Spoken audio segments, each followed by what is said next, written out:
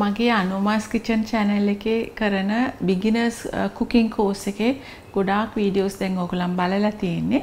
මම අද ඔයගොල්ලන්ගේ එක කතා කරන්න යන්නේ අපි කොහොමද අවශ්‍ය කුළු බඩු කියන්නේ කුළු බඩු 3-5 වගේ දේවල් කොහොමද අපි ගන්නෙ කියලා.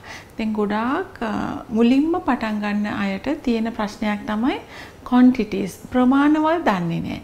ඉතින් හැමතිස්සෙම තනි පුද්ගලයෙකුට උයනවා නම් හරි දෙන්නෙකුට හරි උයනවා නම් මතක තියාගන්න ඕන එකක් තමයි ගොඩාක් ලොකු ප්‍රමාණවල් වලින් ගන්නෙ නැහැ. පුංචි ප්‍රමාණවල් වලින් තමයි ගන්න ඕනේ. දැන් ඕගලන් ගෙදර ඉඳන් එනවා නම් හැමතිස්සෙම අම්මගෙන් ගෙදර තියෙන කහ ටිකක් 3-5 ටිකක් ගේන්න පුළුවන් නම් වැඩියෙන් හොඳයි. නමුත් ඕගලන් කඩෙන් මේක ගන්න බලාපොරොත්තු වෙනවා නම් හැමතිස්සෙම මතක තියාගන්න ග්‍රෑම් 50 ග්‍රෑම් 100 වගේ දේවල් ගන්න. මොකද ග්‍රෑම් 500ක් 250ක් වගේ ගත්තොත් විශේෂයෙන් 3-5 වගේ කරි පවුඩර් වගේ දෙයක් ගත්තොත් ඒක ඇරලා ගොඩාක් දවස් තිනකොට ඒකේ රසය සුවඳ ඔක්කොම නැති වෙනවා. ඒක නිසා හොඳට මතක තියාගන්න පොඩි ප්‍රමාණවල් වලින් තමයි මේක ගන්න ඕනේ. මොකද දැන් මේ බඩු ගන්න එකේදී හැමතිස්සෙම අපිට ලිස්ට් එකක් හදා ගන්න පුළුවන්. ඒ ලිස්ට් හදන එකේ මාසෙකට ගන්න ඕන බඩු ලිස්ට් එකක් තියෙනවා. සුමානෙකට වීක්ලි සතියෙන් සතිය ගන්න ඕන බඩු ලිස්ට් එකක් තියෙනවා. ඉතින් ඒක මම ඕගලන්ට පහසු වෙන්න හදලා තියෙන්නේ. දැන් මාසෙකට ගන්න බඩු කියන්නේ ඉක්මනින් නරක වෙන්නේ නැති බඩු තමයි අපි අරගෙන තියාගන්නේ.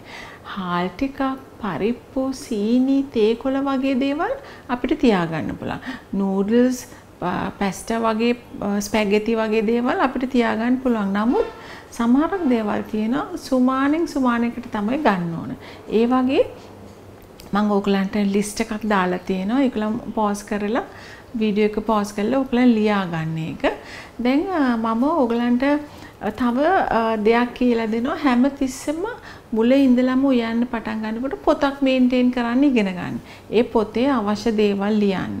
මම මගේ තියෙන ලිස්ට් එකෙන් අවශ්‍ය ඒවා ඔයගලන්ට ඔක්කොම ලියා ගන්න. ලියාගෙන මම ඔයගලන්ට පොතක් පෙන්නන්නම්. ඒකේ මම මෙහෙම කොලම් එකක් දාලා තියෙන කොටස් දෙකකට බෙදලා. ඒතර පළවෙනි කොලම් එකේ ඔයගලන් ගන්න දැන් හිතපො කහ කියලා කහ ග්‍රෑම් 50ක් ගත්තා ඒක ලියන්න. ඊළඟට මාසේ අන්තිම වෙනකොට ඕගලන් බලන්න. එතකොට ඊළඟ මාසෙට ආයෙ බඩු ගන්න ඕනේ නේ. එතකොට කහ එක අරන් බලන්න කහ කොච්චර ඉතුරු වෙලාද? භාගයක් තියෙනවද? එහෙම නැත්නම් ඔක්කොම ඉවර වෙලාද? එහෙම කියන එක ඊළඟ කොලම් එකේ ලියන්න. දැන් භාගයක් දැන් කහ ග්‍රෑම් 50ක් අරගෙන භාගයක් නම් කාලක් නම් ඉතුරුනේ. ඒ කොලම් එකේ කාලය කියලා ලියන්න. මේ වගේ අවශ්‍ය බඩු ලිස්ට් එක මේ දිගටම ලියලා කිලෝග්‍රෑම් ග්‍රෑම් ගාන කොහොම හරි ගන්න බඩු ප්‍රමාණය ලියලා මේ අනිත් කොලම් එකේ ලියන්න කොච්චරද ඉතුරු වුනේ කියලා. ඒකට ඕගලා මෙහෙම කාලයක් යනකොට Tamanටම අවබෝධයක් තියෙනවා මාසෙකට මට කොයිතරම් ප්‍රමාණයක් කුළු බඩු ඕන වෙනවද කියලා. දැන් මට හරියට මම රෆ් අයිඩියා එකකට තමයි මේ ලිස්ට් එක දීලා තියෙන්නේ. මොකද මේක වෙනස් වෙනවා. 3 වේලටම ඕගලන් උයනවා නම් බත් කනවා නම් හාල් අපි දීලා තියෙන ප්‍රමාණය වෙනස් වෙනවා. 3 වේලටම මාසෙ පුරාවටම බත් කනවා නම්. ඉතින් ඒක නිසා ඒ වගේ ඒවා Tamanට අවශ්‍ය ප්‍රමාණය හිතා ගන්න පුළුවන්. ඒකට උදව් වෙනවා මේ පොත.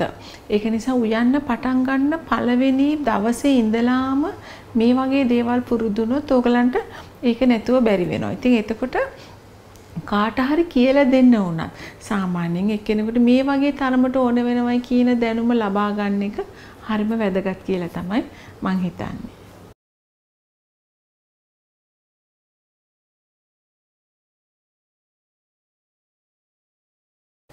දැන් මම ඕගලන්ට කියවනේ පොතක් මේන්ටේන් කරන්න කියලා. ඔය පොත පාවිච්චි කරන්න ඕනේ. දැන් මෙනු ප්ලෑන් එකකුත් තියෙනවා. මෙනු ප්ලෑන් එකකුත් තියෙනවා. මම ඒක ගැන ඕගලන්ට පස්සේ කියලා දෙන්නම්.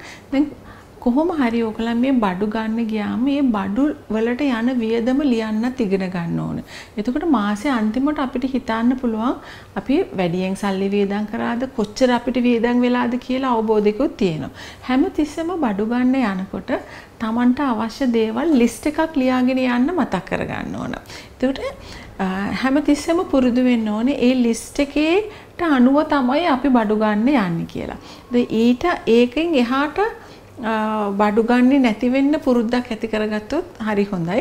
මොකද නැත්තම් සුපර් මාකට් ක්‍රමයේ ආවට පස්සේ අපි ගොඩාක් දෙනෙක් අපි කරන වැරද්දක් තමයි අපිට දකින බඩුව අපි ගන්නවා. ඉතින් සමහරවිට අපිට අවශ්‍යත් නැහැ කාලයක් ගිහලා බලනකොට ඒක එක්ස්පයර් වෙලා අපි විසික් කරනවා. ඉතින් අනිත් එක තමයි බඩු ගන්නකොට හැමතිස්සෙම බඩුවක් ගන්නකොට බලන්න කල් ඉක්ුත් වීමේදී අපි එක්ස්පයරි ඩේට් කියන්නේ කවදාද කියලා හැමතිස්සෙම ඒක චෙක් කරන්න මතක තියාගන්න. මොකද ඔයගලන් තනියෙන් ඉන්න නිසා ඔයගලන්ට ගොඩාක් කල් මේ ගන්න බඩු පාවිච්චි කරන්න පුළුවන්. ඉතින් එක්ස්පයරි ඩේට් එක ළඟ තිබුණොත් හරි ඉක්මනට මේවා විසි කරන්න වෙනවා. ඒක නිසා බඩු ගන්න යනකොට බඩු ලිස්ට් එකක් අරගෙන යන්න. හොඳ බඩු ගන්න වෙලාවට එක්ස්පයරි ඩේට් එක චෙක් කරලා ගන්න. බඩු අරන් ගෙදර ආවට පස්සේ හැමතිස්සෙම අපි ගිහිපු වියදම ලියන්න. මම නම් කරන්නේ බිල්ස් ටික නිකන් අලවලා එක තැනකට තියනවා.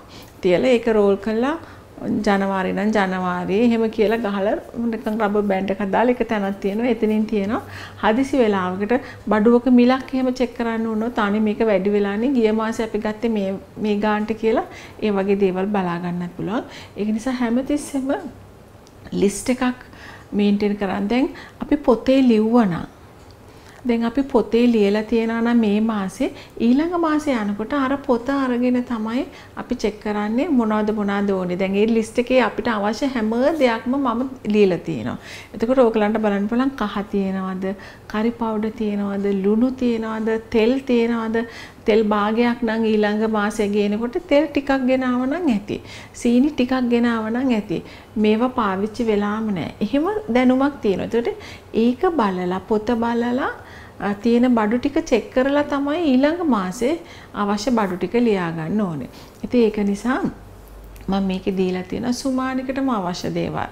එතකොට අපිට බිත්තර, අමු මිරිස්, තක්කාලි ඒ වගේ දේවල් තියෙනවා. ඒ ලිස්ට් එක බලලා ඕගලන් එළවලු ගේන්න යන්න ඕන. දැන් මම ඕගලන්ට කියවනේ මෙනු එකක් හදන්න කියලා. දැන් මේ මෙනු එකෙන් බලන්න ඕන අපි එන සතියේට බඩු ගන්න යනවා නම් එන සතියේ අපිට අවශ්‍ය එළවලු, මාළු මස්, කරවල එහෙම ඕනනම් එහෙම ඊළඟට කොළ ಜಾති මොනවද කියලා බලලා ඒ මෙනු එකට ඊළඟ සුමානෙට අදාළ දේවල් විතරක් ලිස්ට් එකේ ලියාගෙන ගියොත් අපිට සල්ලිත් ඉතුරු කරගෙන කාලෙත් ඉතුරු කරගෙන හිත ඉන්න ඕනේ. අපිට ලිස්ට් එකේ තියෙන දැන් ලිස්ට් එක කොලයක්ම ලියා ගන්න ඕනේ. ඔයගලන් ගොඩාක් ෆෝන්ස් පාවිච්චි කරන නිසා ෆෝන් එකේ පුළුවන් ලිස්ට් එක ලියාගෙන යන්න. දැන් මම නම් කරන්නේ මගේ බඩු ලිස්ට් එක අරගෙන ආපු බිල් අලවනවා කියලා මං කිව්වේ. ඒ බිල් අලවන ඒ ටිකටම බඩු ලිස්ට් එකත් අලවනවා. එතකොට මගේ ළඟ මං ලියාගත්ත බඩු ලිස්ට් එකයි ඒක ගෙන ආපු බිලයි දෙකම එකට තියෙන. ඉතින් හදිසි වෙලාවකට ගිය සුමානේ මොනවද ගෙන ආපු බඩු ලිස්ට් එක ඒකේ මිල ගණන් උත් ඒ බිල් ටිකත් ඔක්කොම එකට ඇටච් කරලා තියෙනවා. ඉතින් ඒක නිසා ඒ වගේ දැනුමක් ලබා ගන්න පුළුවන් ඒ විදිහට ලියාගත්තොත්.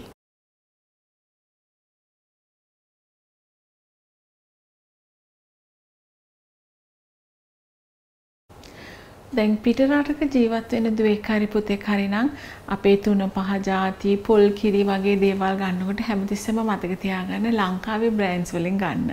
ඉතින් පොල් කිරි කිව්වම තායිලන්තයෙන් එන පොල් කිරිත් තියෙනවා. ලංකාවෙන් මොන හරි තියෙනවා නම් 3-5 මිරිස් කුඩු, කරි පවුඩර් ඔය ඔක්කොම දේවල් ලංකාවේ බ්‍රෑන්ඩ් එකකින්ම ගන්නවා නම් මං හිතන්නේ හොඳයි කියලා. මේ මං කියලා දීපේවා පොඩි තොරතුරු ටිකක් වුණත් මං හිතන්නේ අලුතෙන්ම උයන්න පටන් ගන්න කෙනෙකුට ගොඩක් ප්‍රයෝජනවත් දේවල් කියලා. ඉතින් මේවා අපිට නම් කවුරුත් එහෙම කියලා දුන්නේ අපි මේ අත්දැකීමෙන්ම ලබාගත්ත දැනුම තමයි ඕගලන්ට මම මේ කියලා දුන්නේ. මේ වගේ දැන් අපි උයන්න ගොඩක් ලං වෙලා තියෙනවා. තව එක වීඩියෝ එකක් තියෙනවා ඕගලන්ට මේ වගේ දැනුම ලබා දීලා ඊළඟට අපි ඉක්මනටම උයන්න පටන් ගමු. එහෙනම් ඒ වගේ විශේෂ දැනුමක් තරම් මම ආයෙත් එන්නම්. මං අනෝමා.